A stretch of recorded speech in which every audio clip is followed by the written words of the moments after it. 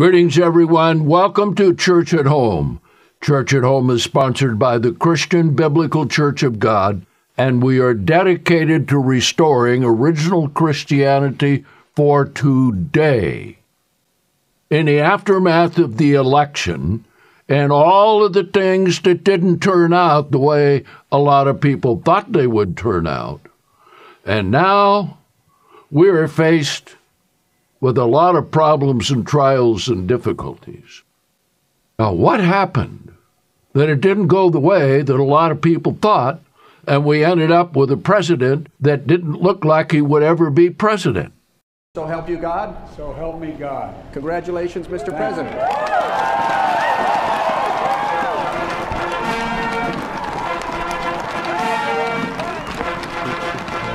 Well, we need to ask the question, how many people were really seeking God, or were they seeking the good times that they had? And what happens when people get all the good times and everything's rolling well? Well, they forget God, and their hearts turn to what they are doing.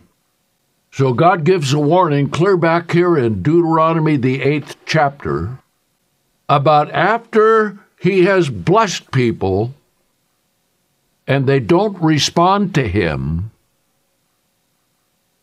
he tells what the problem is. And it's right here.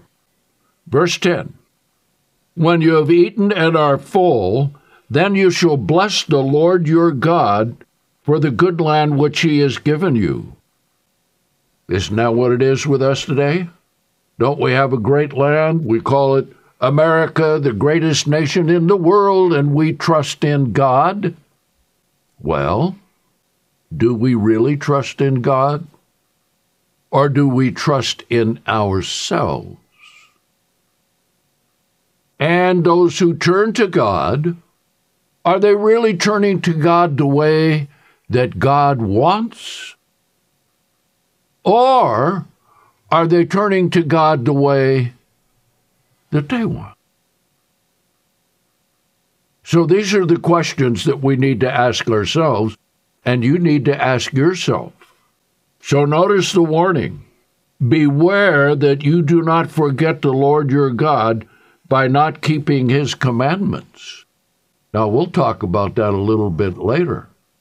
This also is where Jesus quoted from, that we are to live by every word of God. Now, how many people do you know are living by every word of God? And are you? Because Church at Home is for you, so that you can find God in the privacy of your own home. And that's a key important thing. Beware that you do not forget the Lord your God by not keeping his commandments and his judgments and his statutes, which I command you today. Lest when you have eaten and are full and have built goodly houses, that's what we have, right? Lots of houses, big cities, large apartments, highways, cars, everything that we want right at our fingertip. Isn't that something? And then he also says, "And when your herds and your flocks and your silver and your gold is multiplied, and all that you have is multiplied." Now notice verse 14, because this applies to too many people. And we'll ask the question, how do you know what this really is? And how do you know if this applies to you? Verse 14, "Then you become haughty of heart, and you forget the Lord your God," says here, "who brought you out of the land of Egypt, from the house of bondage." Well, how do people forget God? Number one, by not paying any attention to his commandments and his laws and his word.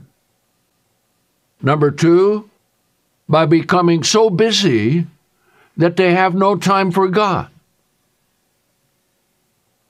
And when that happens, disasters begin to occur. And right now, America is facing some of the greatest potential disasters in its history in a long, long time. And that's because of this very thing right here. They have forgotten God, and they have become haughty of heart. Now, let's look at some other things to see how this is brought out. Let's come to Psalm 78, because here's something that always happens. Remember, every time there's a disaster, every time something really goes wrong, people cry out to God, "Oh, God, help us." And that doesn't last very long. And they try going to church, but unfortunately, the churches don't help that much either. Because the churches in America are failing. Because if they really understood God and understood the Word of God, oh, they have it, oh, they use it, but they don't live by it. Now, do you? We'll look at that in a little bit. But when disaster comes, which happens to people all the time, and they turn to God, wonder, "Oh, Lord, why is this?" And they wait until they're under sick bed. "Oh, Lord, heal me. Oh, I've been in this accident. Oh, I've lost my job." All of the troubles or difficulties come upon you. Here's how it comes. Psalm 78 and verse 32. "For all this they sinned and did not believe in his wonderful works." Now, what is sin? Because that's the primary thing that cuts us off from God. The Bible tells us sin is the transgression of the law. And don't think for a minute that the New Testament has done away with the law of God, because Jesus said he didn't come to abolish the law or the prophets. So you need to rethink that if that's what you have been taught, because that leads you into sin. And you're going to be surprised how many people are living in sin and they think they're doing right. And so when disasters come, how do they respond? Oh, Verse 33, "Therefore he ended their days in vanity and their years in terror when he slew them." When troubles and difficulties come, now look at it right now. We are in the midst of a terrible pandemic. It has killed over 400,000 people. Now, some people are wondering what's happening. Some people are saying, even news commentators, we need to read the Bible. Well, if you don't know what you're reading and you don't understand what it is that is there, reading the Bible isn't going to get you very far. It may be of some help. And that's why we have Church at Home and why we have all of the material that we have, so you can learn about God. What is the true God? Where is the true God? How do I find him? Why am I suffering? Why am I going through all these things? Now notice verse 34. "When he slew them, then they sought him. They turned back and sought after God earnestly. They remembered that God was their rock and the Most High was their Redeemer." All right? So they always start back to God. But starting back is not the finish. Notice the next verse. "Nevertheless, they flattered him with their mouths, and they lied to him with their tongues, for their heart was not steadfast with him. Neither were they faithful in his covenant." Now that's quite a thing to contemplate, isn't it? Look at how many people supposedly have been praying that the election would go the way that they wanted, but it didn't happen. And it didn't happen because of sin. And it didn't happen because that sin was a continuous, ongoing sin that they have been doing, yet thinking that they were doing right. Thinking that they were really seeking God.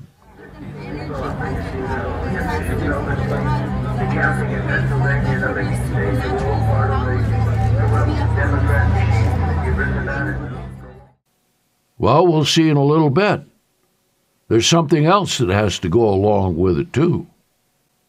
Now then, let's ask the question, if you're seeking God His way, now we'll explain that as we go along, because you can't come to God and have Him bless you while you're still living in sin. So let's look at some of the things that you need to examine yourself and look at yourself to do. And the place to begin is with the 10 Commandments. So let's go to Exodus 20. That's where the 10 Commandments were spoken by God directly to the children of Israel. And remember, the one who spoke the 10 Commandments was the one who became Jesus Christ of the New Testament. Now, a lot of people don't know that.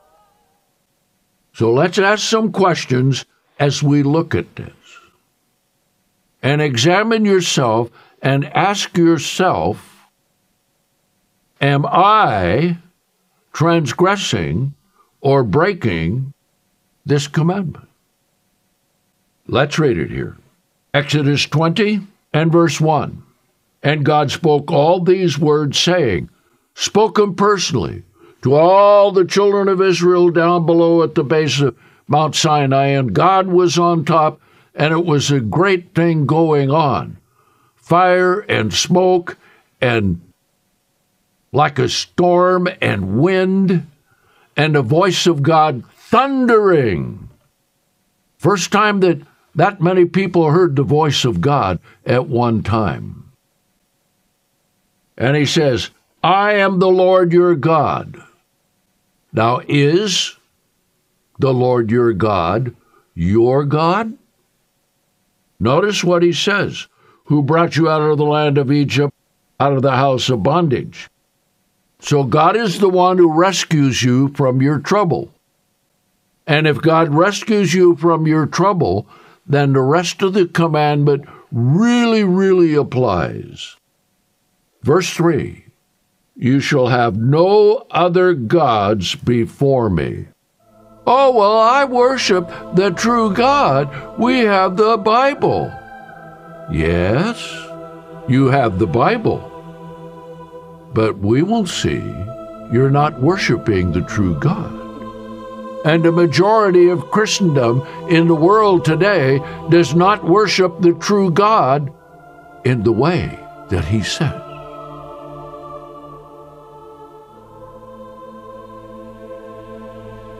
I want you to think about it.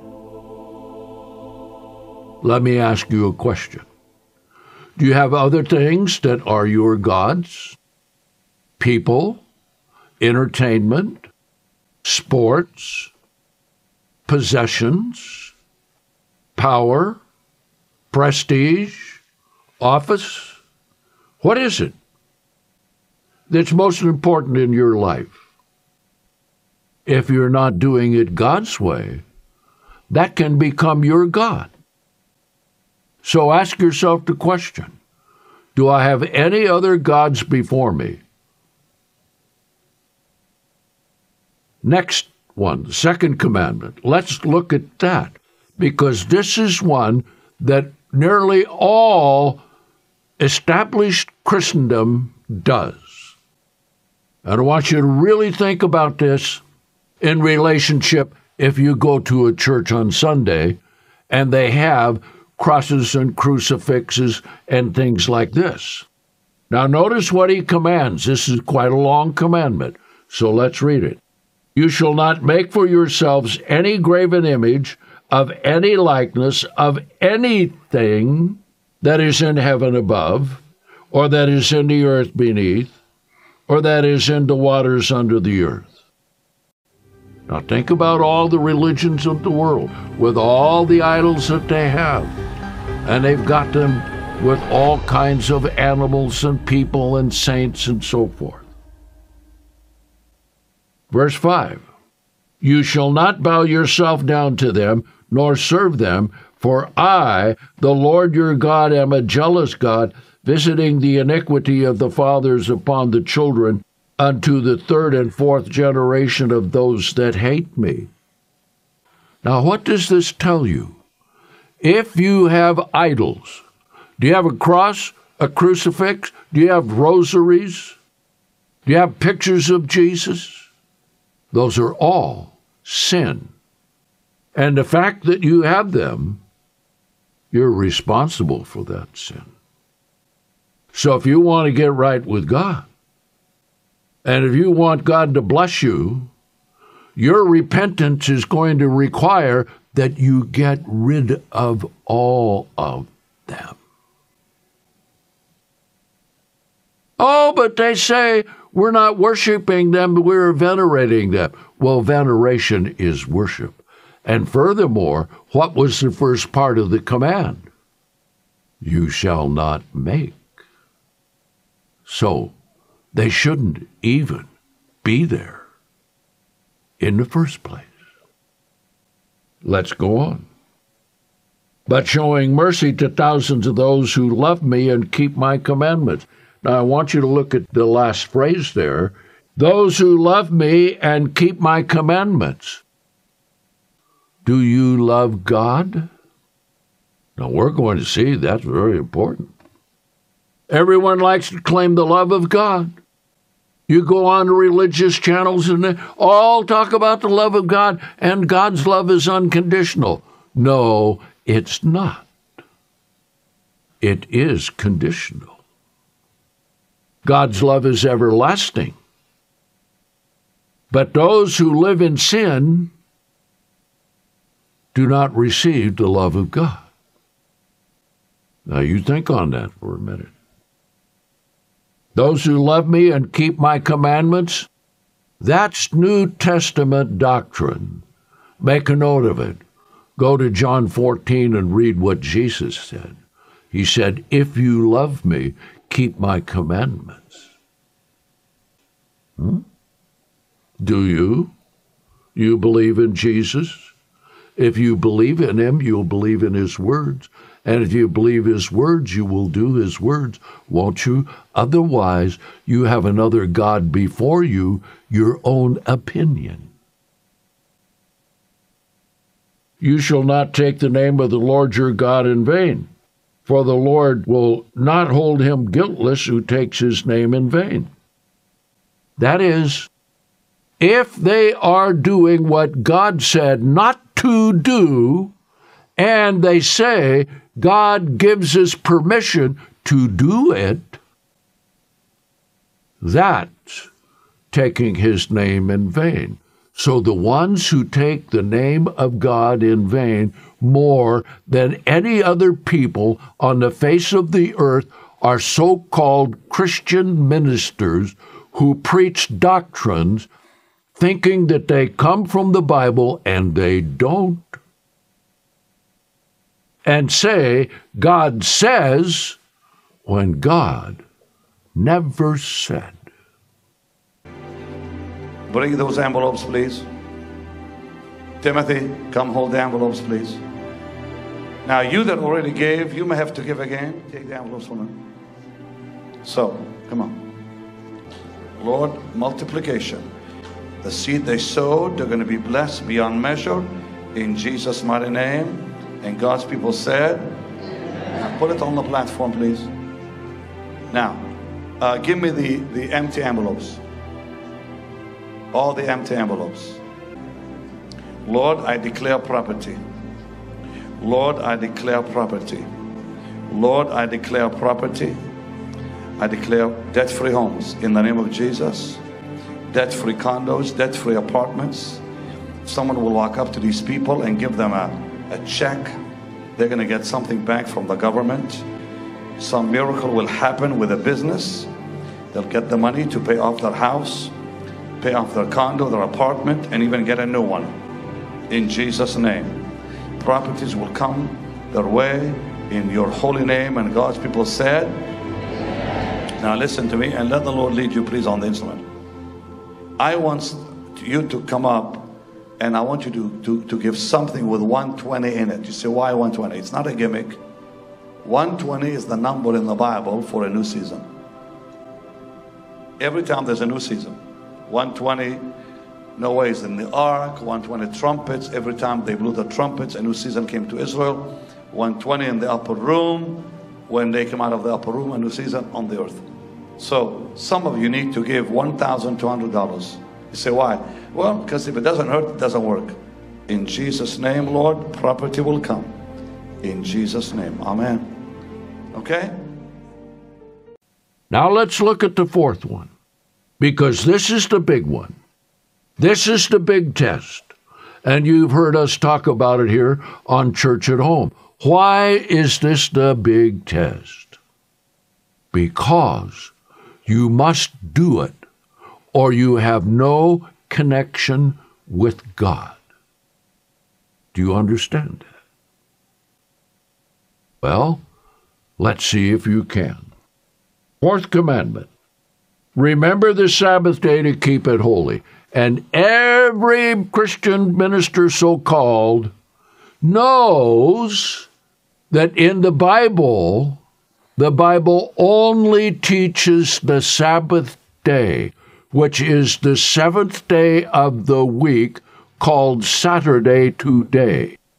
So lying and deceptive is the religion of Catholicism in Europe, that they have moved Sunday to appear to be the seventh day of the week, to keep people in deception and not realizing that they are breaking the fourth commandment. So the question then comes down to each one of us. Do we remember the Sabbath? Or do we do as everybody else does, forget the Sabbath? I got to shop, I got to take care of my car, I've got to do my yard, I've got to clean the house, we've got to go on a camping trip, we have a vacation to go upon, we don't have time. Saturday is the day that all of these things are done, and I couldn't possibly do it. Guess what? That's an idol. What happens? Let's read it here. 6 days you shall labor and do all your work, but the seventh day is the Sabbath of the Lord your God. In it you shall not do any work, you nor your son, nor your daughter, nor your manservant, nor your maidservant, nor your livestock, nor the stranger within your gates. For in 6 days the Lord made the heaven and the earth, the sea, and all that is in them, and rested the seventh day. Therefore the Lord blessed the Sabbath day and sanctified it. Now, nowhere concerning the seventh-day weekly Sabbath did God ever change it. Now, let's look at another scripture. If you say, well, that's not what my preacher says. Well, pray tell. If your preacher is not teaching you the truth, it doesn't matter what he tells you if it's contrary to the Word of God. Jesus didn't come to change the law. Now let's read what Jesus said concerning the Sabbath. His own words. First person speaking out of his own mouth. Mark 2 and verse 27. And he said to them, the Sabbath was made for man. And that was the first thing that God made for man, to connect man and God together. Genesis, the 2nd chapter. And by the way, the Sabbath is God's Sabbath, not a Jewish Sabbath. The Jews don't own it. Now, some of them may keep it. But then, if you keep it and you don't believe in Christ, then you also have another idol, your own version of Sabbath keeping. The Sabbath was made for man and not man for the Sabbath. In other words, man has no jurisdiction over the Sabbath, what to do on the Sabbath, what not to do on the Sabbath, and coming to worship God on the Sabbath day. Man has no say-so about that day, because God created it, and man cannot change it. So you look at what's happening in America and all the difficulties and all the problems that are going on, and you look at your own life and all the problems that are going on, and ask the question, do I keep the commandments of God as God has said? And if you don't keep the seventh-day Sabbath, you do not keep the commandments of God. Here's the key. Verse 28, therefore the Son of Man is Lord even of the Sabbath. He is the Lord. You need our booklet. Which day is the Lord's day? The seventh day. That's it. Now that you know this, what are you going to do about it? Are you still going to go your way? Are you still going to believe the lies that come from the pulpit? Well, my preacher's a nice man. He wouldn't lie. Really? Then you walk up to him and say, what day does the Bible give as the day to worship God on? Saturday or Sunday? He will tell you, the Bible says Saturday, but the church changed it. Sleight of hand. Here's a great principle to understand. What God has commanded, no man can undo. Because God gave it. Does any man have greater authority than God? The Pope has no authority the way that they lie in the Catholic Church. So you think on that. You think on the days we're living in, and you look at the difficulties that we are facing, and look at all the things that are happening, and you need to ask yourself the question, how can I get right with God? First of all, get the booklet on the Sabbath day. Then get the one, Lord, what should I do?